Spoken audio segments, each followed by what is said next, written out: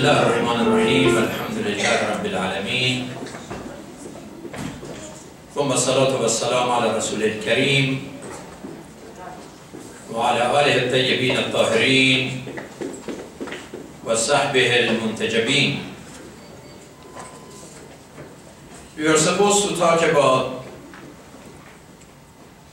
the identity of the angels today.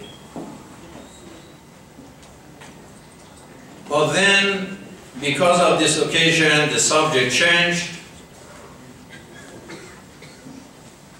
And we'll start with this word that there is a capacity in human beings that can be higher than the angels.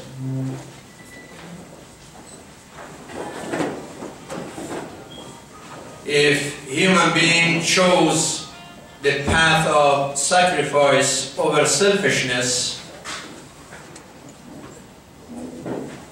if human intellect and conscience and spirit dominate his desires, then he or she can be higher than angels. But if the desires are under control, if the desires are dominating the human spirit, then man can be lower than animals. We are dedicating this service to a lady called Sanaz Nezami, who suffered and was killed. But she saved 7 souls. She was only 27-years-old, and the family was able to watch the final hours of their daughter in the hospital. Thanks to Mrs. Gail Brandley, who is among us, and we welcome her presence here.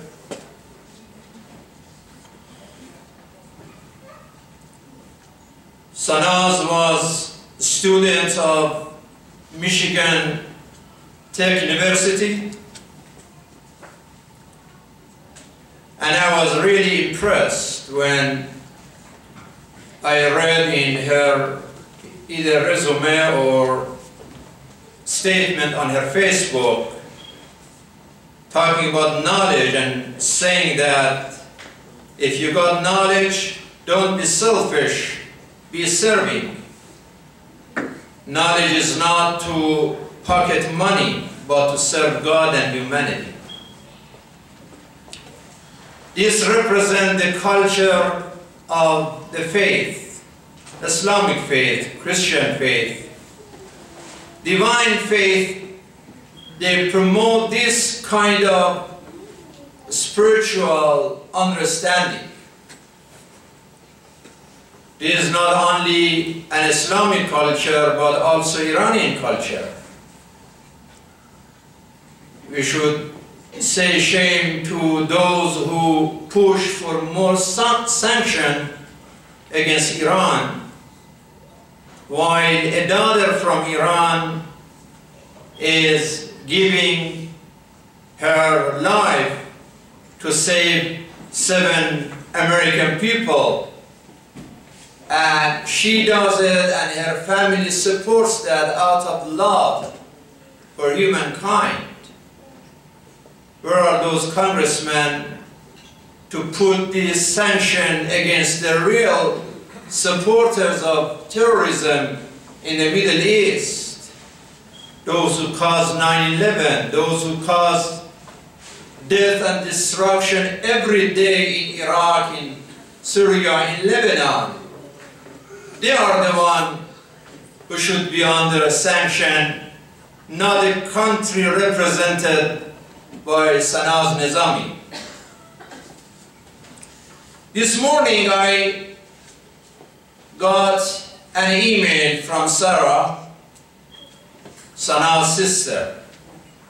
It's a long email. I just mentioned a few paragraphs that she is talking about her sister.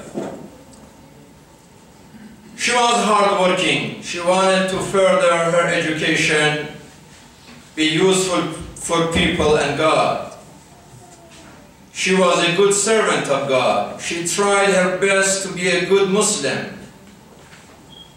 She did a lot of charity works. She helped homeless people, retarded individuals. She helped everyone who suffered from cancer that she knew. She read the Quran hundreds of times. This is amazing. Hundreds of times. In Arabic, Persian, English.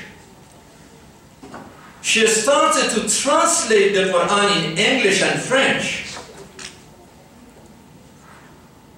She had told me that, like Christians who had ministry for helping needy people and talk about God, she wanted to build a ministry in future in America for Muslim people to talk about charity, to act charity and talk about God and the Quran in action. She gave her life to give life to 7 organ recipients. But although we insisted that we want to be in touch with those organ recipients, there's no news from there yet. Then she talks about her father who likes to come to America next summer, and she is talking about her belongings that in things that belong to Sanaz in her house in Los Angeles. Actually the house that she used to live. And Sara is saying that they like to give those stuff to the charity organization. She is saying that she likes to see those people who receive the organs because they are their new brothers and sisters and they want to be in touch with them. I replied that your sister is alive. She made you and humanity proud. Don't worry about the slowness of this news because this is how things work in America. Many times things are slow, but it takes time and you will receive the information that you like. But your sister is already recognized in the United States as a heroine, as someone who did a heroic personality, represent a heroic personality, and the media in the US are talking about her. She is a Shi'ite, she is a martyr, and she is alive forever. But the madman, the devil who caused this tragedy is already in hell and will stay in hell forever. When I was reading the news about the hospital and those final hours of Sanaz, really I could not help but to cry. And my wife came by accident to the library in our house and she said, "What is going on? Why you are crying?"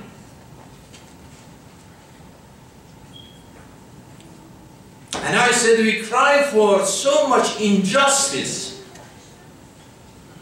and anger and arrogance and oppression in this world." am upset that why the foundation of family is failing, is not functioning well. How can we have a good society, a successful society, a safe and secure society if the family is not functioning and it's not safe? This sister was a victim of domestic violence. That is a bad news in this country and everywhere in the world, unfortunately. One of the latest surveys says that 30% of women participated in that survey. They said that they were victims of domestic violence in different ways. It's not only women, sometimes men are the victims of domestic violence as well. But obviously the number of women who are victims are much more than men. This survey says that 3 women are killed in this country every day out of domestic violence. It's almost 3 times more than men to be victims of the same abuse and injustice. We have to start the lessons of morality and peace from the house. Al-ikhlas, al-ithar, al-taqwa, al-tawadhu, al-hilm, al-hikmah, al-iffa, al-mahabba, al-shukr, al-shaja'a, al-salam, al-adab, al-adl, al-insaf, i'tidal, al-afu, al-maghfirah. These are the lessons that need to be applied in the family: sincerity, sacrifice, purity, humbleness, wisdom, love, appreciation, courage, courtesy, justice, forgiveness. These are the lessons. Now the lessons of dhulm, injustice, and anger, and arrogance, and greed, and deception. No. It is a tragedy that because of the failing of the family system, more than 30% of babies are born in this country coming from unmarried couples, unmarried parents. The traditional values of replacing with the bachelor culture these days. Millions of Americans are watching things like Bachelor, that people are racing for rows and making fun, and they think this is all family. When we go to the Holy Quran, وَمِنْ آيَاتِهِ أَنْ خَلَقَ لَكُمْ مِنْ أَنفُسِكُمْ أَزْوَاجًا لِتَسْكُنُوا إِلَيْهَا وَجَعَلَ بَيْنَكُمْ مَوَدَّةً وَرَحْمَةً. Marriage is a wonder, is one of the signs of the Creator, and is based on 3 important standards of peace and passion and compassion. The Quran says, هُنَّ لِبَاسٌ لَكُمْ وَأَنْتُمْ لِبَاسٌ لَهُنَّ. Relationship between husband and wife should be relationship between you and your dress. How close your clothes is to you. And you cover and you protect and you keep it clean. This is how close husband and wife are supposed to be.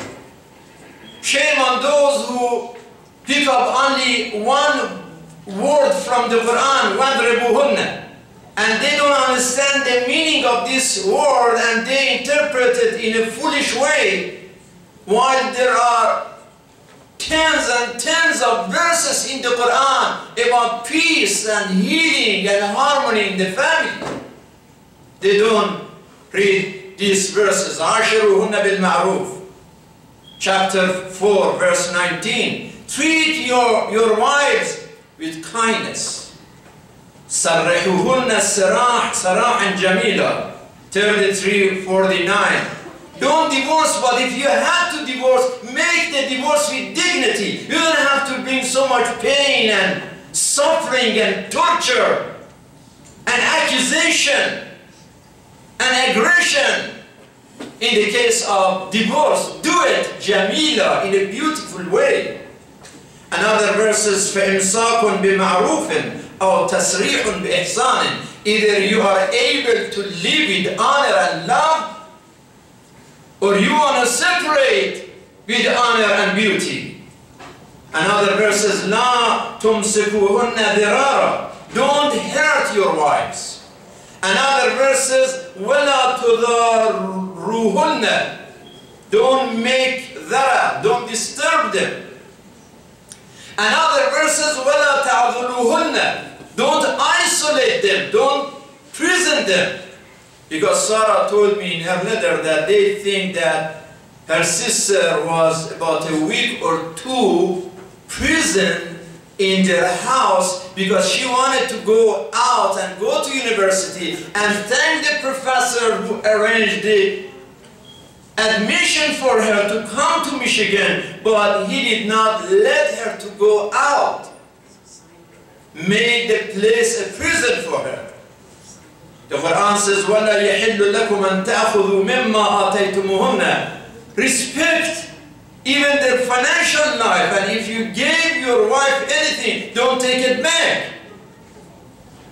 And when we go to the Sunnah, the Holy Prophet said, خَيْرُكُمْ خَيْرُكُمْ لِأَهْلِ وَأَنَا خَيْرُكُمْ لِأَهْلِ. The best of people in the community are the ones who are best to their families. He said, جلوس المرء عند عياله خير من عبادة السنة. When a husband sits down with his wife, whether in the house or a house of worship or in a public, is better than praying God for 1 year. That's how rewarding, how important the closeness and attachment between husband and wife. The Prophet said, إِنَّكَ أُجِرْتَ لِلْلُقْمَةِ الَّتِي تَضَعُهَا فِي فَمِ إِمْرَأَتِكَ.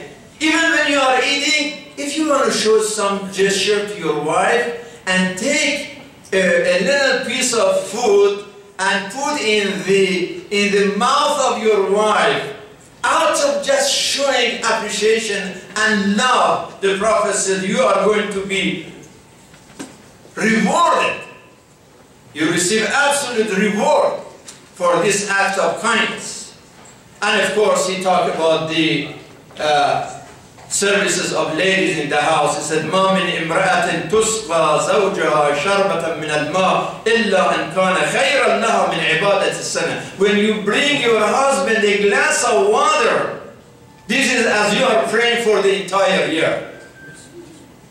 إذا صلت المرأة خمسها وصامت شهرها وحفظت فرجها وأطاعت زوجها فلتدخل الجنة من أي باب من أبوابها. When she prays and practices her faith and coordinates and cooperates with her husband, God would say that you can choose any path to paradise. Your destination is paradise. You just choose any path that you want.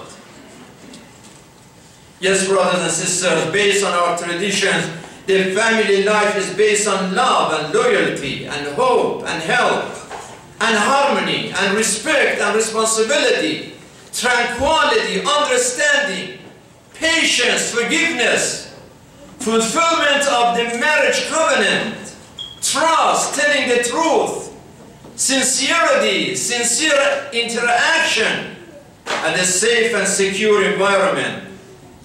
It is about willing to compromise and sacrifice for the sake of relationship to survive. When that Shi'ia Arab says, talking about his wife and saying, روحها روحي وروحي روحها ولها قلب وقلبي قلبها. Her soul is my soul and her heart is my heart. That is the union of the family that the Prophet said, عليك بذات الدين. Be careful when you choose a wife, focus on her faith first, because when someone has faith, she or he has akhlaq and morality and all these values. If the family lost these principles, if the family becomes battle zones, of animosity and intimidation and anger and insulting and abusing and selfishness and rebellion and rudeness and cheating and lying and threatening and creating fear and pain and sickness and suffering in the family environment, then this family is not functioning right. We hear the cases of, unfortunately, drugs and alcohol and adultery, and using bad language and insult and abusing, hitting and beating, and foolishly committing the crime of killing, like in the case of Sanaz. We need to get more information about what kind of stubborn and anger and dishonesty and deception were involved in preparation for this crime.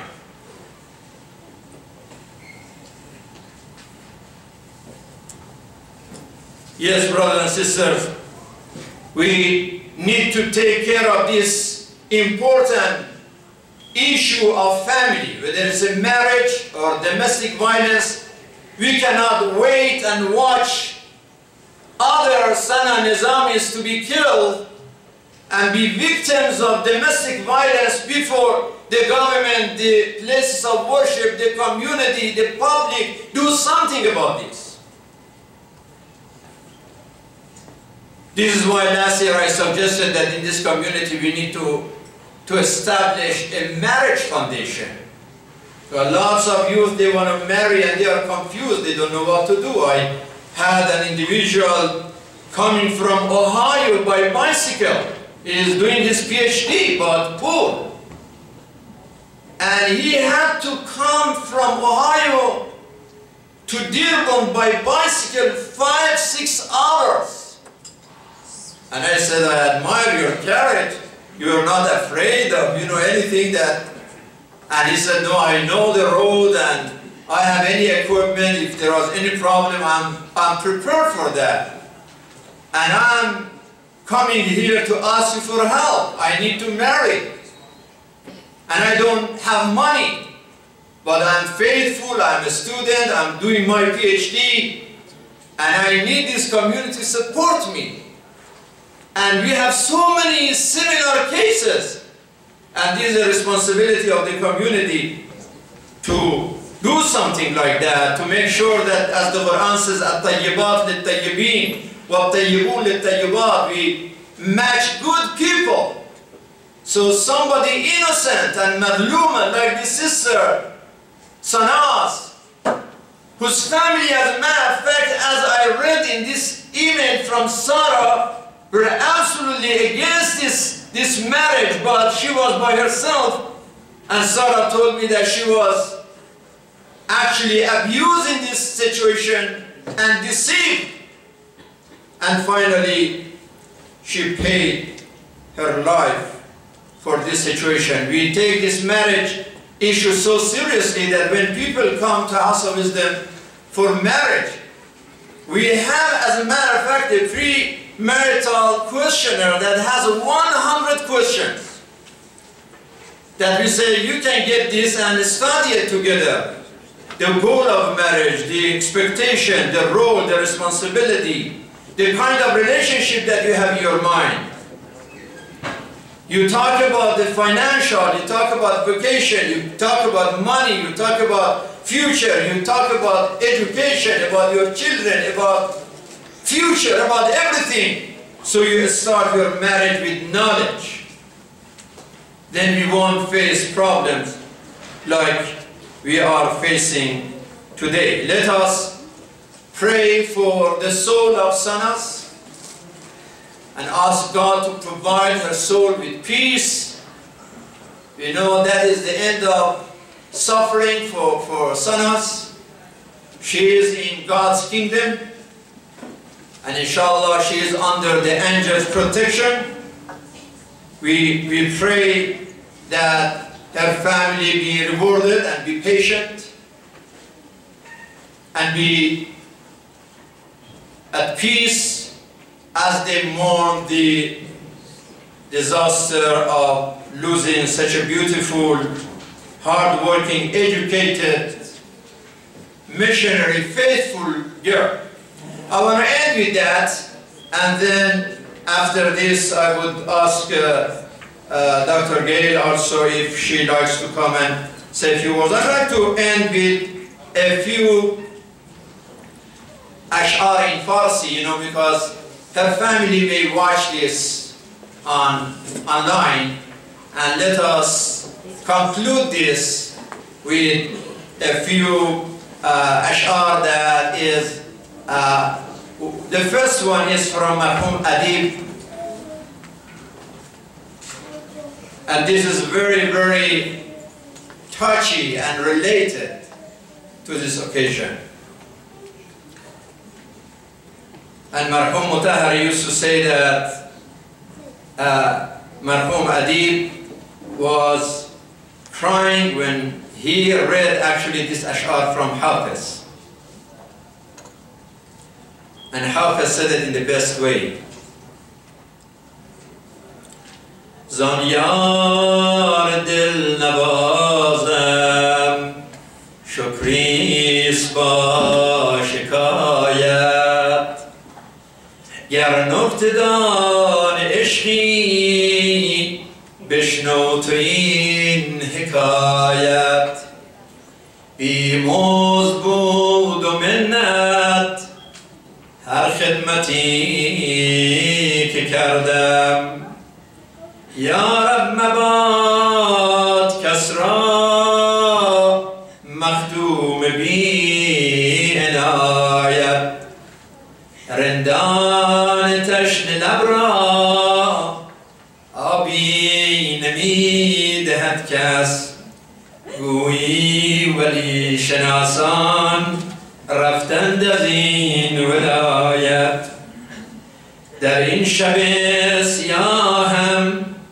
گم گشت راه مقصود از گوشه‌ای برون آی ای کوکب هدایت از هر طرف که رفتم جز وحشتم نیفزود زنهار از این بیابان و این راه بی نهایت در زلف چون کمندش ای دل مپیچ کانجا سرها بریده بینی بی جرم و بی جنایت چشمت به غمز ما را خون خورد و می پسندی جانا روا نباشد خونریز را حمایت ای آفتاب خوبان می سوزم درونم یک ساعتم به گنجان در سایه عنایت هرچند برد یابم روی از دلت روی از درت نتابم جور از حبیب خوشتر که از مدعی رایت عشقت رسد به فریاد گر خود به سان حافظ قرآن زبر بخوانی در 14 باید. There is another one from Iqbal Lahori who said it in Farsi. He was from Lahore, from Pakistan, but he addressed the Iranian youth, the youth in Iran, جوانان عجم. چون چراغ لال سوزم در خیابان شما ای جوانان عجم جان من و جان شما غوطه ها زد در ضمیر زندگی اندیشم تا به دست آوردم افکار پنهان شما فکر رنگینم کند نزد توهی دستان شرق پاره لعلی که دارم از بدخشان شما میرسد مردی که زنجیر غلامان بشکند میرسد مردی که زنجیر غلامان بشکند دیدم از روزنه دیوار زندان شما حلقه گرد من زنیده ای پیکران آب و گل آتشی در سینه دارم از نیاکان شما با بهترین تسلیت ها از راه دور از فاصله 6000 مایل از میشیگان به تهران ما صمیمانه ترین و بهترین تسلیت های خودمون رو به خانواده نظامی به والدین و فرزندان اونها به مناسبت درگذشت دلسوزانه و جانکاه شهیده و مرحومه خانم ساناز نظامی تقدیم میکنیم و برای اونها آرزوی صبر و پاداش فراوان. At this moment, Dr. Gail, would you like to share a few words with us on this occasion because you were involved? Let us please pay your absolute respect as we are welcoming Gail to the podium to share with us because she was involved with the final hours of this tragedy. Sallu ala Muhammad wa ala Muhammad. Hello, thank you for welcoming me here. I am from Marquette General Hospital in the Upper Peninsula, and we took care of Sanaz. She originally came to a small hospital in the Upper Peninsula and was transferred to our hospital because we are a regional medical center. And we were just very touched by Sanaz and her family. When she came to us, all we knew was that she was a young lady, a 27-year-old young lady from Iran who had only been in this country for a few short weeks. And we didn't know where her family, well, we knew her family was in Iran, but we didn't know how to contact them. And we just embraced her like our family. She was this sweet, innocent little girl. I say little girl because she's the same age as my own children.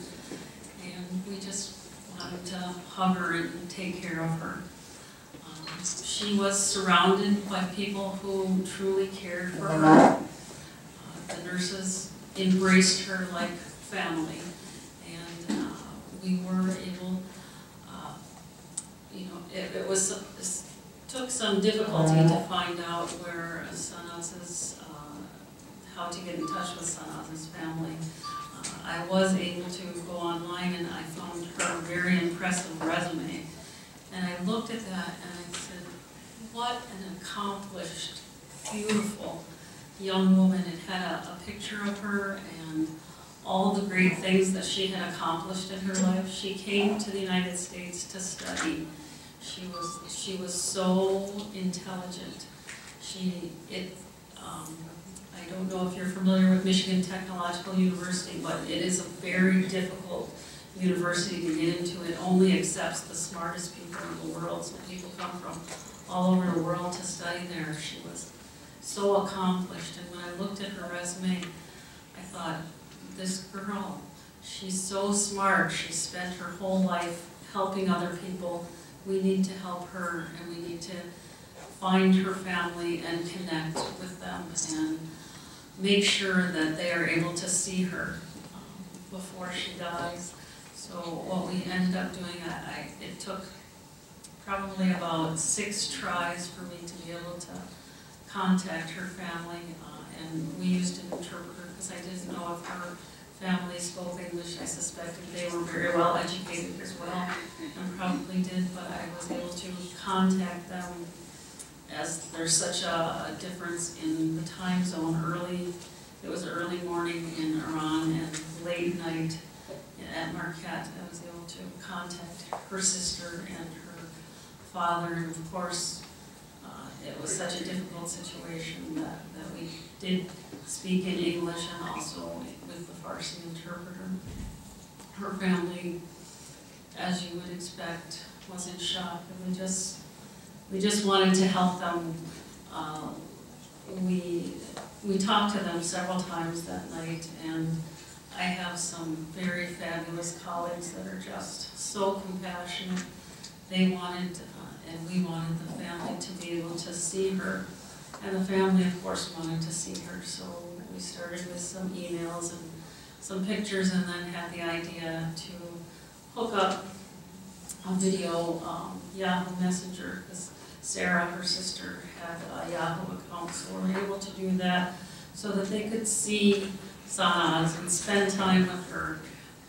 I can't imagine how terrible it would be to have a family member in a different country that you are not able to see, be with, and say goodbye. So that was our goal, was that they could spend some time with her. We knew it would be difficult for her family to get from Iran to the Upper Peninsula. It's actually difficult to get to the Upper Peninsula from anywhere. It takes quite some time, and travel was not possible for her family, so we just needed to do what we needed to do so that her family could be with her, because every family needs to just be with the people that they love, and I know that her family was very, very close. She spent her whole life helping other people, so when she was pronounced brain dead, her brain had stopped. There was no blood flow, and so she was a candidate for organ donation. Her family said Sanaz spent her whole life helping other people. She would want to save people in her death. So her family agreed to organ donation, and Sanaz actually saved 7 people, which is amazing. She will live on through those other people, and eventually I suspect that they will get in touch with the family. It takes some time. There's quite a process. The people have to heal first, and then there are opportunities, hopefully, in the future for them to contact the family. And I would really love to meet the family. I know our nurses all felt very close to Sanaz's family, and we would like her to come to Upper Michigan, the whole family, and meet us. We have a very nice pastor who arranged that when Sanaz died, that we have one of our physicians is Muslim. She did the washing and the shrouding, and we tried to provide her a proper burial as best we could. It's difficult to get a body back to Iran and very expensive, so the family did decide to bury her in Marquette, and she's close to people who really do care about her. She was buried according to Islamic custom, as best we could provide, and she's buried in a very beautiful site, in a beautiful graveyard, and the nice thing about where she's buried is that those of us who took care of her and who had a bond with her, we actually pass by this area every single day on our way to work, and we think about her and we say prayers for her. We thank her family. I have been very touched by the outpouring of love from the Islamic community towards Marquette General. We've gotten a number of letters. I've gotten some calls. I even got flowers from a gentleman. Clearly, there is much love in the community, and we feel very close to you. And I appreciate, I didn't intend to come and speak here. I just wanted to pay my respects to Sanaz, and I thank you very much.